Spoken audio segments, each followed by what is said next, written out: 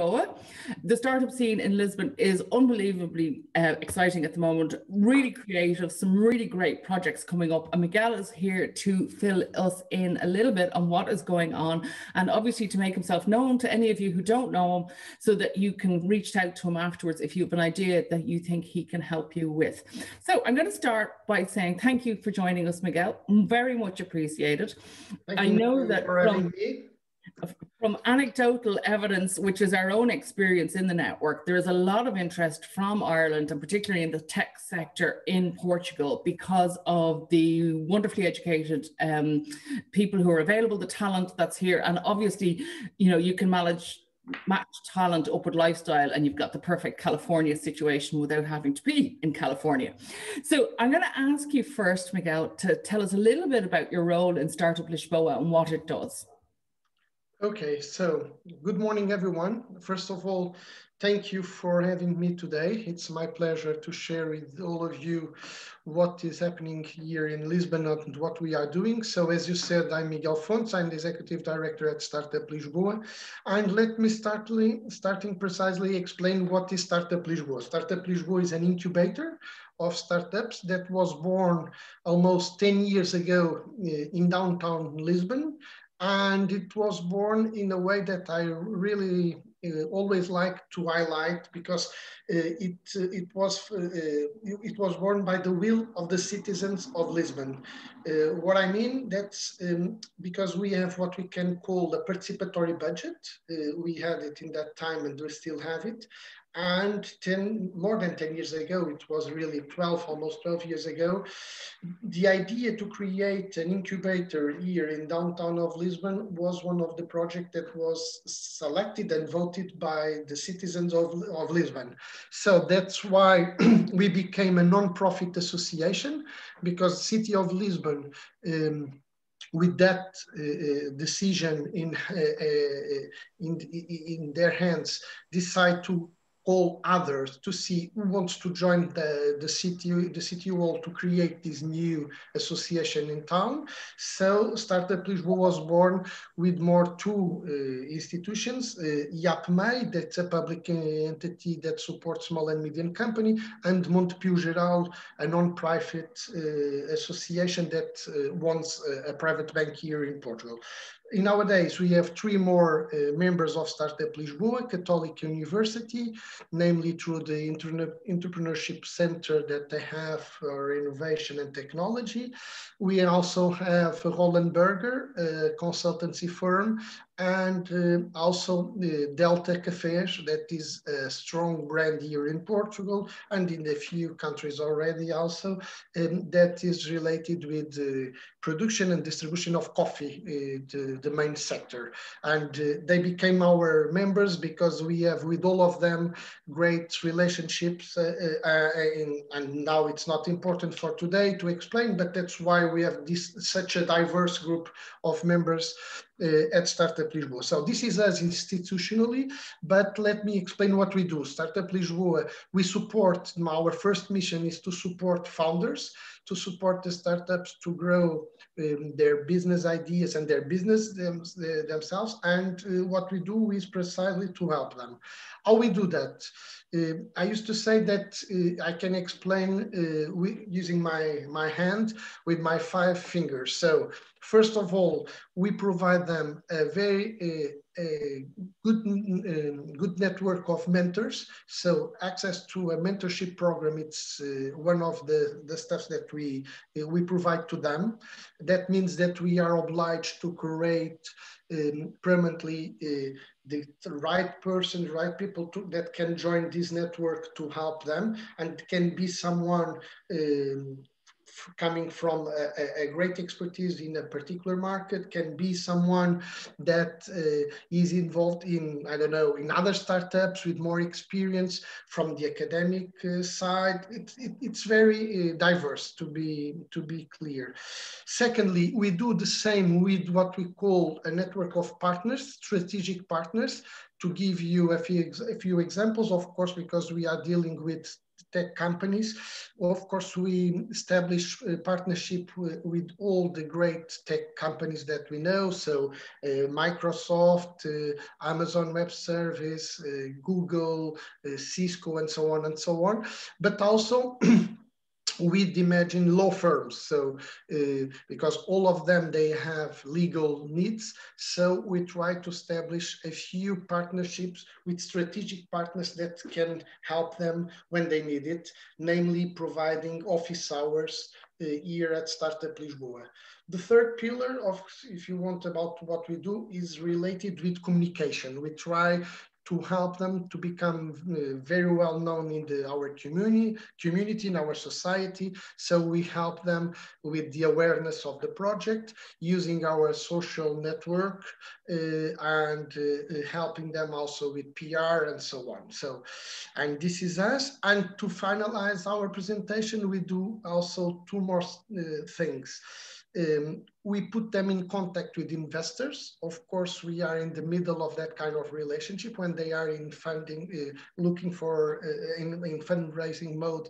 We try to help them. That means that we know VCs and business angels, and we know their thesis of investment, and we try to do the right match between the needs that the startups they can have and the investors. Because a few investors, they just invest, as you know, in B2B business model. Others, they don't like certain markets.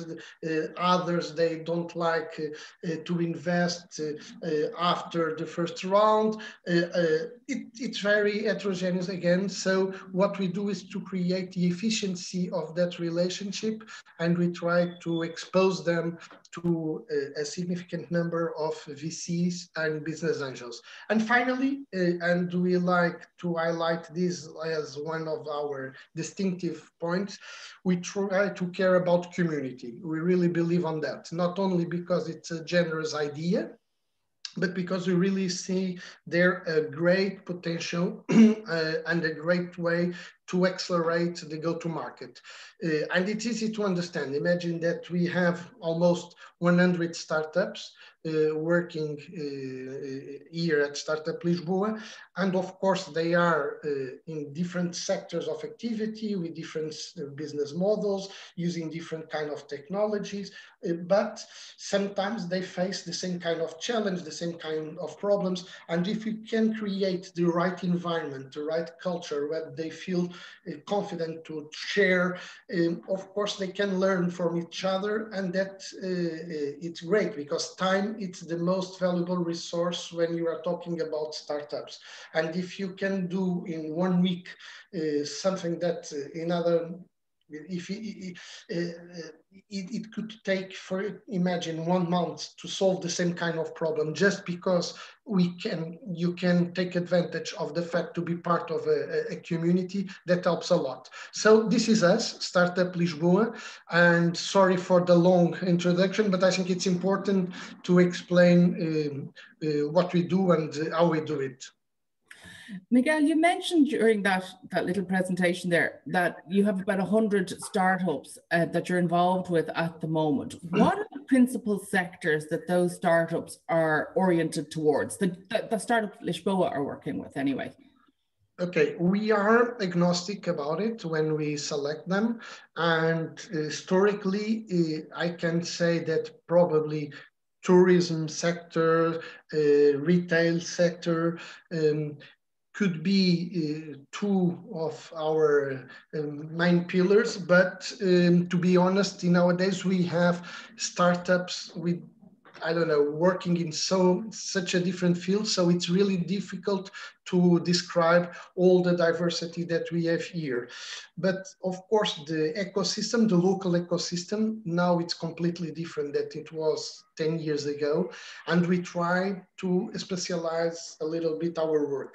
for instance, we have in Lisbon now a fintech house. That means that is a community of startups related with that are fintech. So when we are in contact with someone that is clearly part of that world, what we try to do is put them in contact with fintech house. The same with social impact.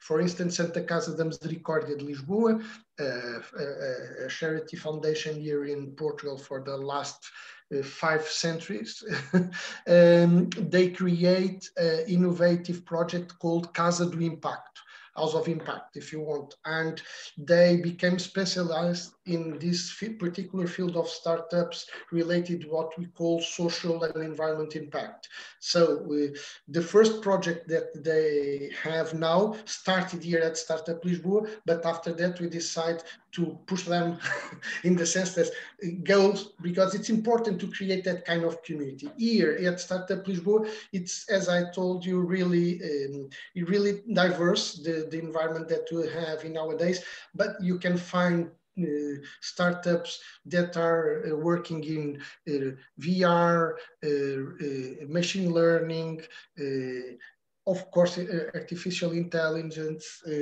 but also developing e-market, marketplace. I know it's really, and I'm just talking about, because it's 3 levels of diversity, if you want. It's the sector, the technology, and the business model. I can say that in terms of business model, the majority of them, they are software as a service, of course, because they are software companies, so it's the most often business model, but we also have a few marketplace. And in terms of technology, it's really diverse, and the same with the markets where they are. And Miguel, in terms of the whole Lisbon market, do you think that your experience in Start-up Lisboa is reflected across the whole of industry in Lisbon? Oh, you mean, what do you mean? Sorry, so what I'm saying is, okay, so Start-up Lisboa is involved with, let's say, 100 or so startups. Do you think that your experience of it is reflected of the overall startup market in Lisbon? That is what are the principal, what you're seeing is just a microcosm of the bigger picture? No, it's a good question and a difficult one. No, I want to believe that it's, of course, it's a microcosmos, you are right, but it reflects a little bit our landscape in terms of what is the economy of the city.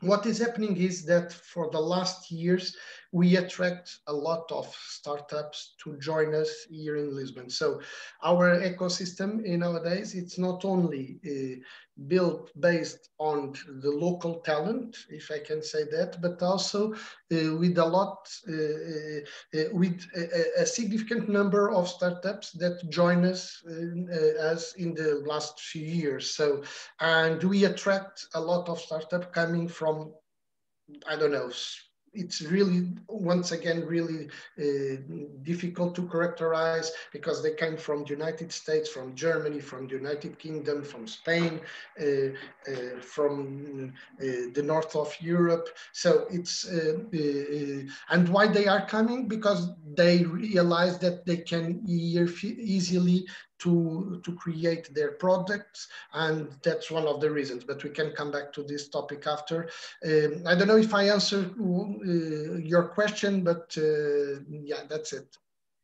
And so with these companies, how long do you stick with them for? You go in at the very early stage, and at what point do you hand them off and say, right, you're on your own, guys, or you have to go to the big boys now? Yeah, in terms of mandatory regulations, I would say they cannot stay here for more than 5 years with us if they combine what we can call virtual incubation with physical incubation. I explain. So we have headquarters here in downtown of Lisbon, and we can provide to a few of them office spaces. But of course, this is not our main mission. Sometimes people, they make a confusion about what means to be an incubator, and they think that it's related with real estate operation. It's not. It's about what I explained to you. That's why we can work with with almost 100 startups, because the majority of them, they are in what we call virtual incubation. And a few, they are here with their own office in our headquarters.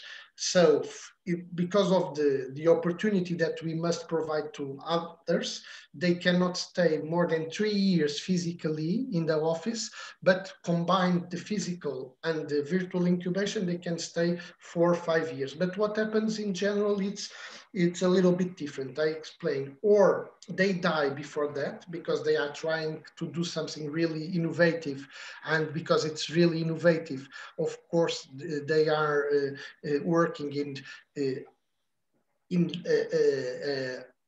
a risk activity, if I can say that. So sometimes they don't succeed, it's normal. And when you are talking about startups, that means they don't need to stay for 3 years to try to validate the product, the idea that they are trying to do. And sometimes they grow, and now I'm talking about those who are here physically with us, they grow a lot. So we are in the old building with small rooms that where they can start when they are just 3, 4, 5, 6, 7 until almost 10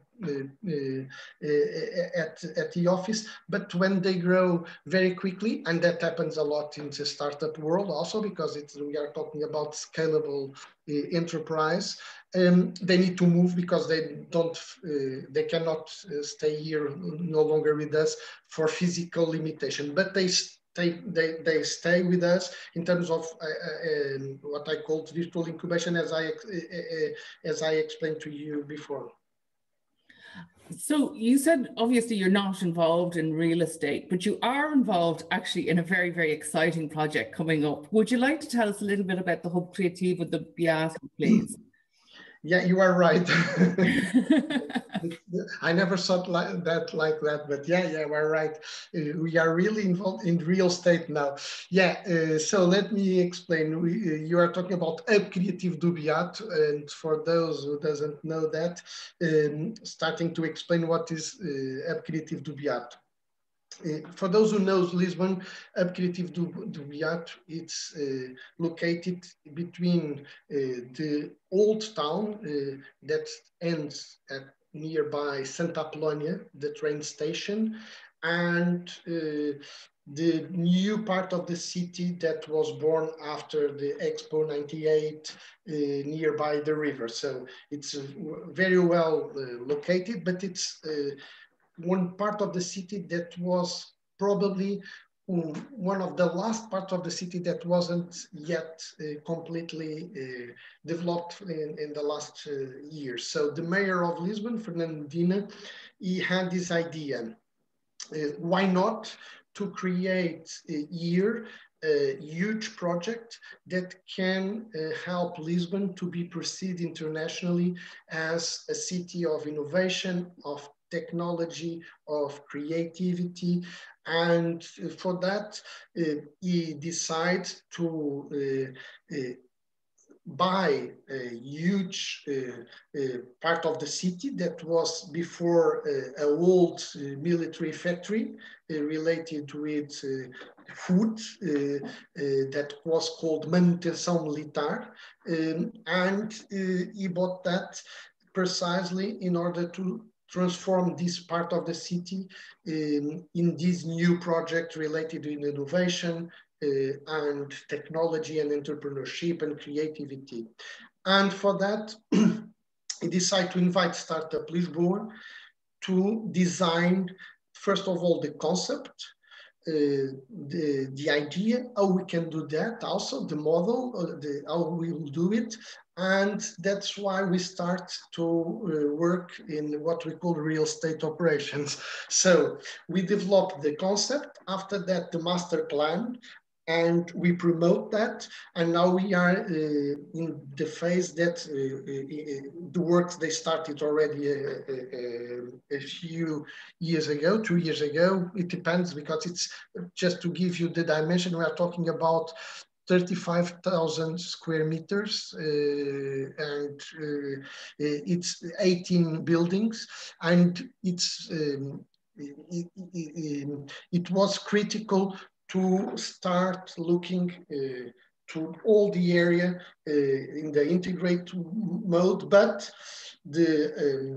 it's difficult to do that because, and I explain why, because what I call the hardware of the project, the infrastructure, that means power, electricity, waters, and so on, and connectivity, the outside space, the investment required was provided by the city of Lisbon, but we select after the partners, private partners with good projects to establish them inside the Criativo do Beato, and it's up to them to invest in the rehabilitation of the buildings that they will use to base their office, their projects, and so on. So it's a huge project, as you can see, very ambitious and very complex to manage because it's a puzzle, and we are right in the middle to developing the concept before, also the model of implementation. And now at this moment, we have almost all the buildings already placed and we decide already who will be there. And we define that in 3 phases. The first buildings, they will open their doors until the end of this year. And it will be factory coming from Berlin, a huge project, 10,000 square meters, where the digital company from Daimler Group, Mercedes-Benz, they will be with their office. They are already working in Lisbon, but they will be there once the building it will be ready for them. And yeah, that's it. And ourselves, Start-up Lisboa, we will have also our second building, a big one inside the Criativo do Beato. So we have 2 hats at this moment. We are managing the big project, but ourselves will have also a big project for us because it's almost 8,000 square meters that we'll have there, not only for startups, but what we call open and collaborative innovation. That means that we are trying to create the right environment where we want to put startups and scale-ups in contact with what we call the corporate world. Because the corporate world, they know that it's no longer possible for them to work only with their R&D departments related about innovation. They need to promote what we call open and collaborative innovation. That means they need and they want to be close this kind of environment coming from the startups and the kind of atmosphere that you feel when you are talking about startups. And that's what one of the main goals that we have with that Criativo do Beato is precisely to put these 2 worlds more close, more together, if you want. That's it. And how, you know, in terms of scale, you mentioned that it's 35,000 square meters, but eventually, and, you know, looking towards the end of the pandemic, when people, you know, we were just talking about it at the start of the call, but how do you see, you know, a huge project like that, which can accommodate tens of thousands of people, do you actually see it being like a lifestyle hub and a, you know, not only just a workplace, but a place to hang out, a place that is, you know, drives other cultural and social innovations rather than just being the startup scene of, you know, okay, let's, you know, do R&D and technology? Yeah. Even before the pandemic, since the beginning, when we developed the master plan, we tried to create there something much more than just a working space. So it's a new equipment for the city where it will be hosting a lot of activities and not only space for work. But of course, after this pandemic situation, we had a moment when we saw, well, maybe it will be a problem because the office, the companies, they don't need and they don't want to have that kind of facilities and so on. But what we see now, it's not that. They are changing a little bit the conceptualization of the space, in the sense that probably certain fit outs, how do you say, certain layouts of the space, they are no longer possible. Imagine the big open spaces with a lot of people working together. I would say that it's a period, it's the end of that kind of spaces, but those companies that are looking for new ways of work, that means they want to have a mix in what hybrids between what is remote work with physical presence at the office. They know that they need to have great spaces, and they need space for that to create the right atmosphere. Probably they will have more people working remotely, but sometimes they know that people, we are social, we need to be with others, we want to be with others. So they are preparing their space also already for this new era, if I can say that. And yeah, that's it basically. The effect of the pandemic, in a certain moment, of course, we were afraid that could be heavy to manage it, but for now I would say no. People, they saw that it's not possible to stay working like this, each one at home, because we are social. We need to, and the working space is more than just a working space. Is where we meet people, where you can have a coffee with a colleague, you go out at lunchtime. So all the socialization that we have when we are working, it's really hard to have that when you are just working from home. So I would say that for sure we'll have what we call a mix hybrid model, but the office, they will be for sure for the next years in the city. That's true. And Miguel, I know that last year, unfortunately, Lisbon was supposed to be green capital, and obviously that was most of the events and activities as a result were cancelled by the pandemic. But, you know, during the presidency of the European Union, the Portuguese government is still very much focusing on green initiatives and sustainable development. How are you seeing that playing out in the startup scene, and how will it be accommodated in somewhere like the hub Criativo, the Beato? Okay, great question. Yes, it was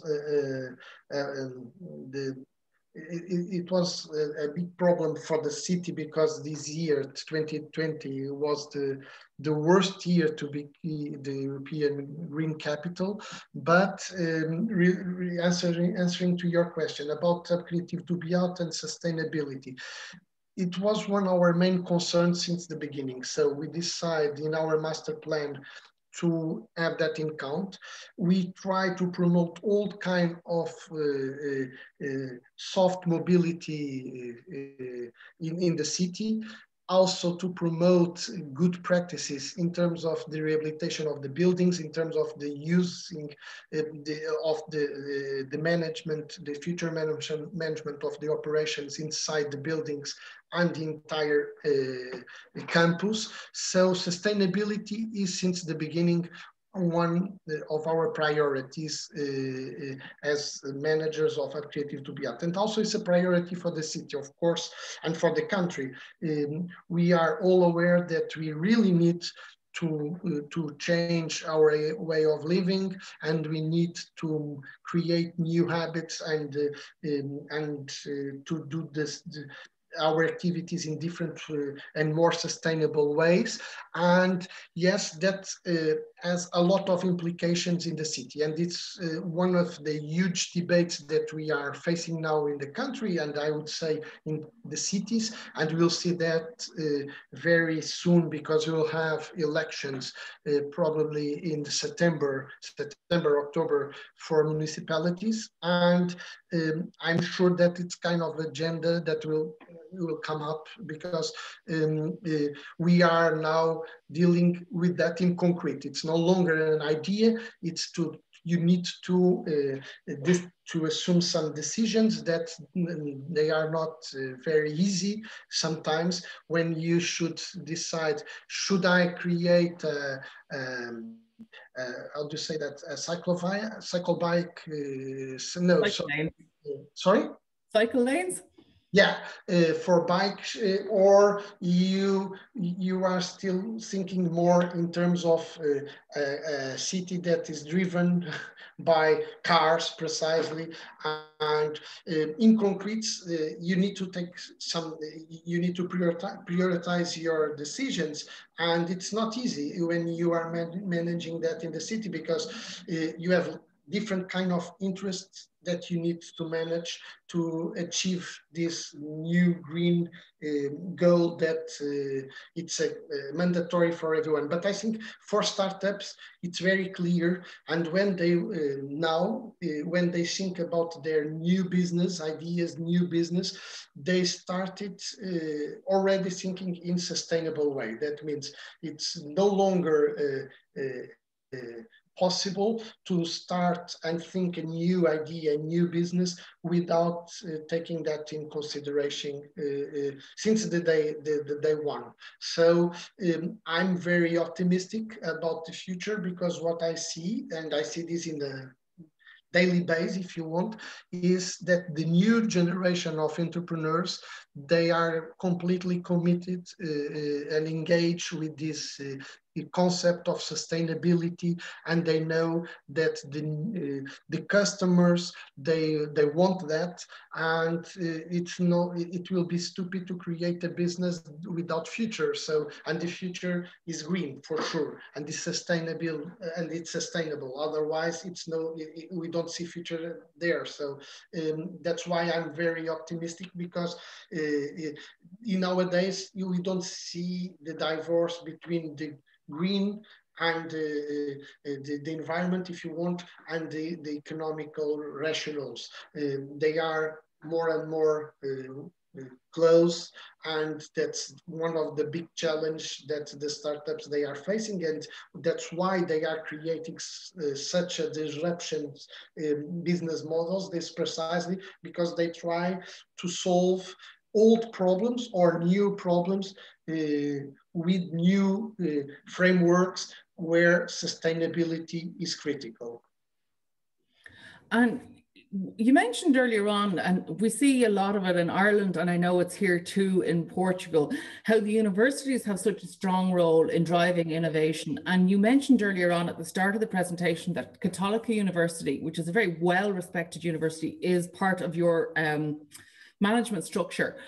Can you tell us what your view is on that integration of how innovation is being driven by universities and then translates into real life at somewhere like Start-up Lisboa, where when they come out of the concept stage and start really approaching marketability? Yeah, we still have a long path to do related with that, but for sure what we have now, it's much better than we had in the past. So that means that all universities and all the institutions, they are aware of the need to be innovative and to promote namely entrepreneurship inside their courses, their activities, and they know that it's mandatory for them to create the right environment for that. So knowing that, or saying that, let me say that it's still a big challenge, and it's difficult for them to see how they can do it. So that's why, related or close to some universities, we saw in the last years to born a few kind of institutions that the only mission that they have is precisely to try to create spin-offs from researchers, and to try to bring the knowledge that is produced inside universities to the market, to the society. here at Start-up Lisboa, one of the innovative reasons why we, at that time that we were born, was precisely because it was the first incubation in Lisbon that wasn't related with the academical world.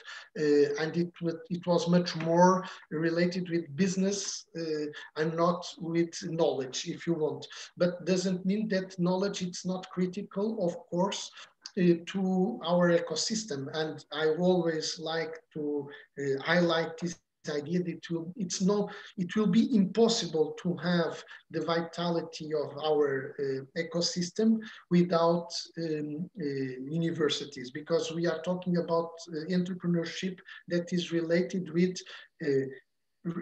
augmented reality, artificial intelligence, all kind of skills that they come from the university. It's not the kind of entrepreneurship that I had a great idea and I'm very smart guy, so let me try to create this business. No, we are talking about business that are, of course, related with innovation, with technology, with knowledge, if you want. So one of the reasons that we have, that we can attract, as I mentioned before, good projects to Portugal, namely to Lisbon, is because we have, as we said, good universities, namely in the engineering faculties. They are internationally very well placed, but also in management and other fields of knowledge. But I would say that for sure, one of the critical aspects that we should care is this relation with the academic world, and because it's mandatory. It's mandatory if you want to keep doing a good work here at the city. And let me just say, because before I forgot to mention that, and because we are here with our friends from Ireland, and it's completely fair to emphasize this, that one of the reasons why the ecosystem here is living a great momentum, if you want, is because Web Summit joined us in 2016. And of course, it wasn't Web Summit that create our ecosystem, but brings a lot of international attention to Portugal and to Lisbon, and brought a lot of VCs, specialized media, big corporations, great entrepreneurs, and that put us in the international radar of the world, if you want, and that helps a lot, of course. And I would like just to say that because it's fair to mention that here today. Yeah, we all have mixed feelings about Web Summit. I know, sorry. It wasn't a provocation at all. It was just to say that, yeah, Web Summit plays an important role on this strategy, in this global strategy, if you want. Mm-hmm. Indeed, but you know, Web Summit really got in at the start of and created a moment, and it's been really remarkably successful at sustaining it ever since. You mentioned obviously the Irish connection. How, you know, in your experience and what are you seeing? Ireland had very much focused on, you know, inward investment from multinationals for many, many years, and then Enterprise Ireland, our version of ICEP, had really done an amazing job at supporting on-the-ground startups. And they're all looking out towards Europe. Why would countries like Ireland look to Portugal when they want to expand and find a separate footprint somewhere else in Europe? And why would Lisbon be of particular advantage to them?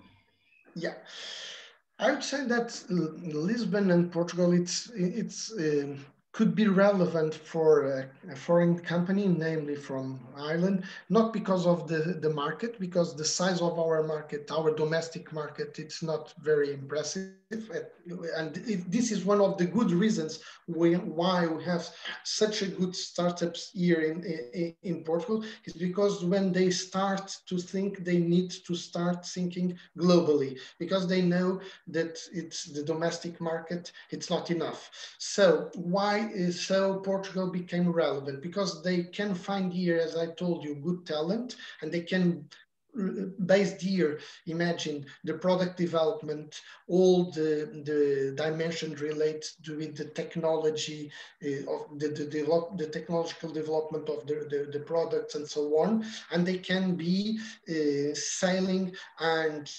operating in other geographies. And what we see nowadays, it's a little bit that we have a lot of international startups that they are not only based in Lisbon, they are not only based in Portugal.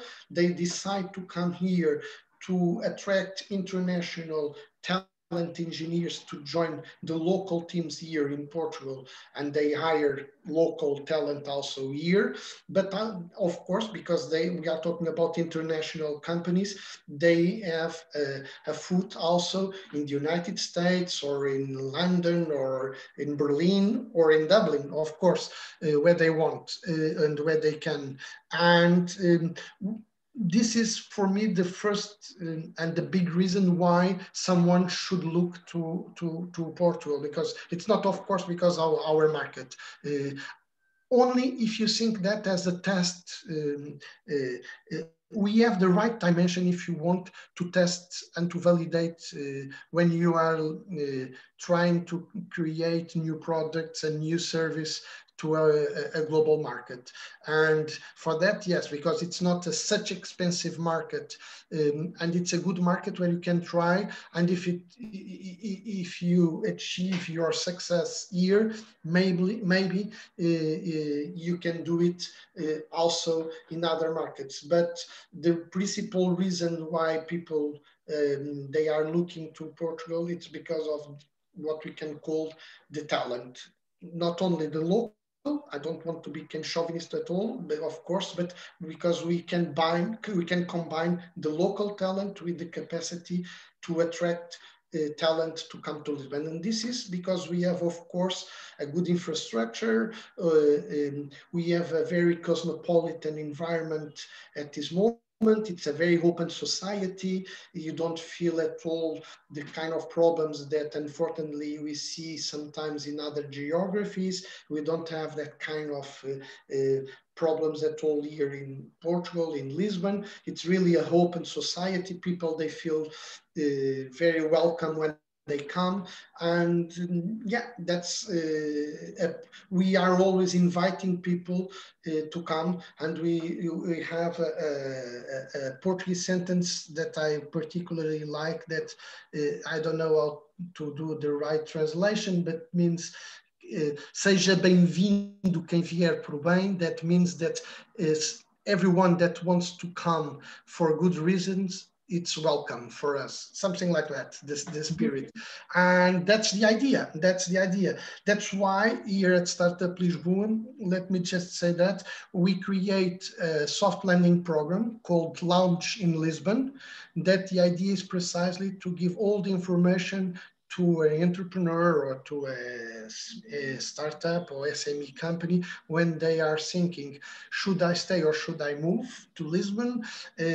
What I need, what it will be to create my company there, how it will be the labor market, how is the real estate situation, all that kind of questions that we have when you are thinking to move, and namely when you are coming from outside Schengen, because also with the visas and so on. So we create a soft landing program that we called Launch in Lisbon. It's a 3-day program when with partnership with some specialists in all these fields. We provide very good workshops and individual sessions to the participants.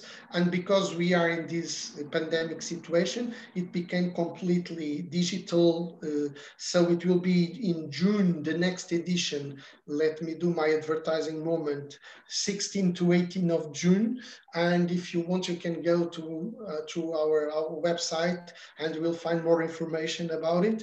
But it's a great initiative that we are promoting, and we had very great feedback from the previous editions, from the participants, and it helps a lot.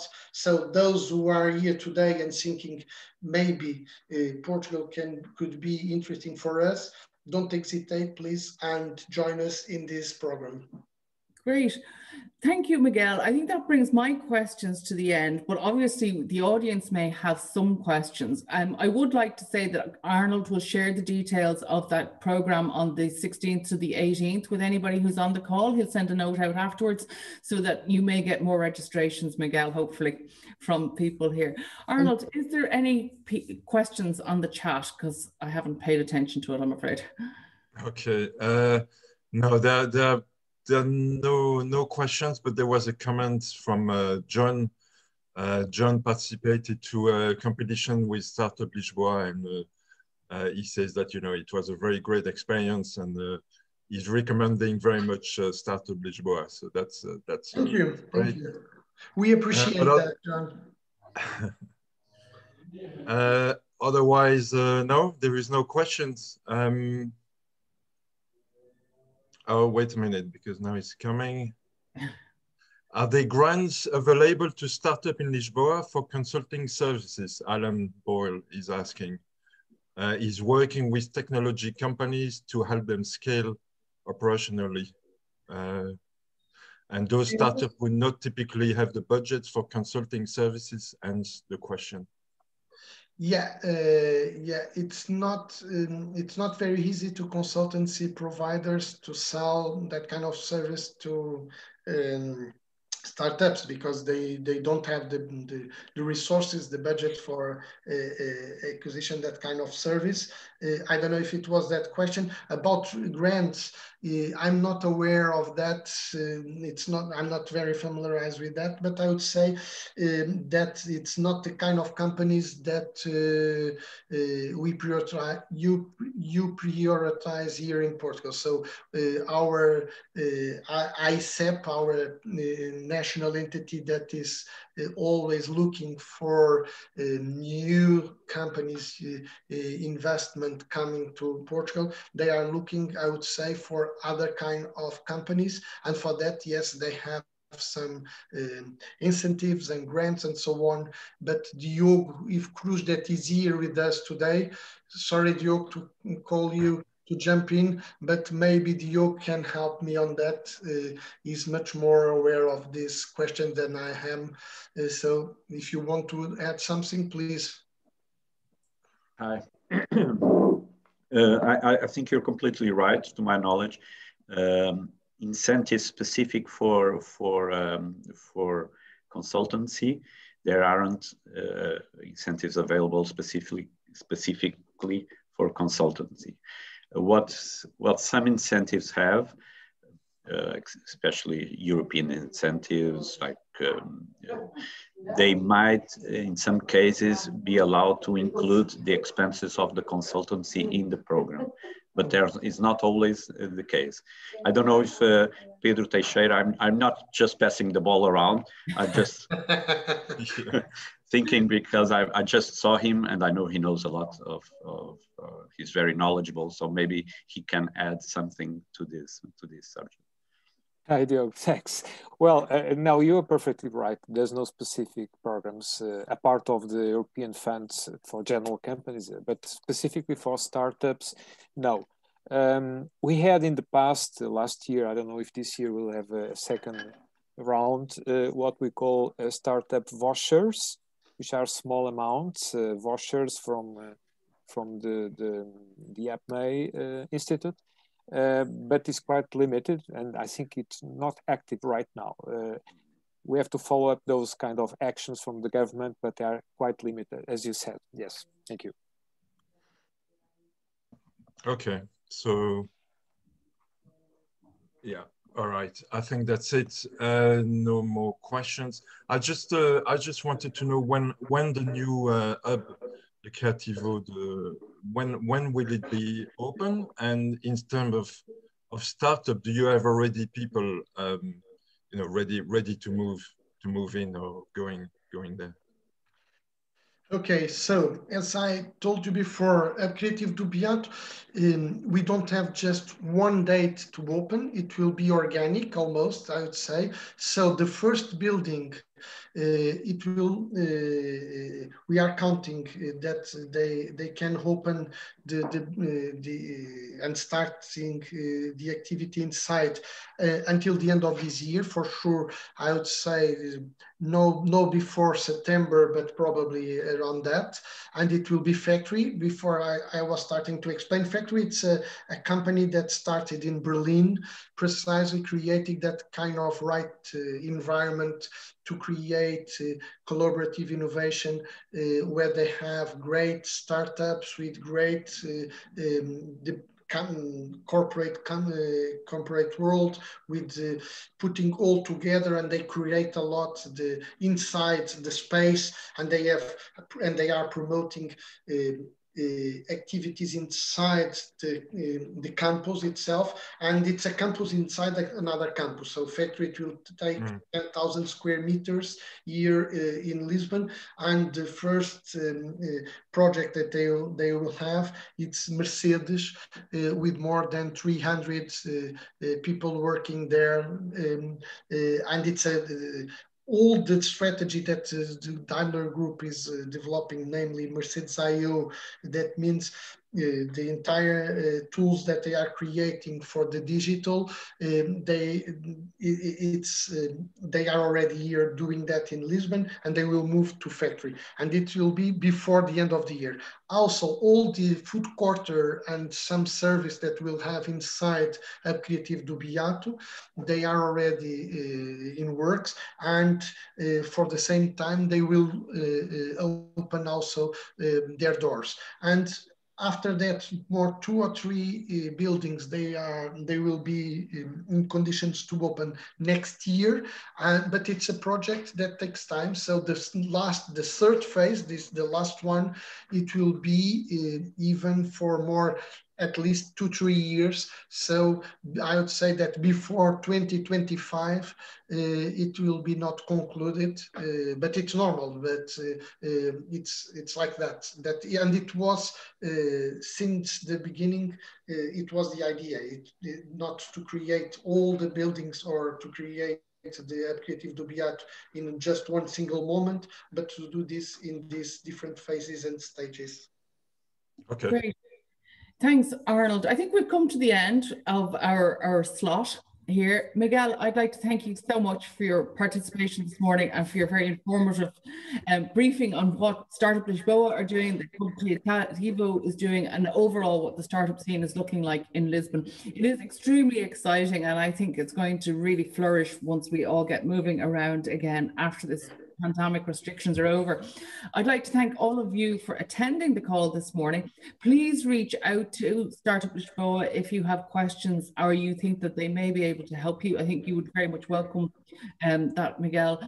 Sandra on the call sent in a link earlier on, and Arnold will also share links later after the call. So if there's nothing else, I'd like to thank you all and see you all again for the next call. Thank you. Let me just thank you, and it was my pleasure to be here with all of you today. And yes, you know where you can find me, so please feel free to do it. Thank you for the invitation. Thanks, Miguel. Thank you, Miguel.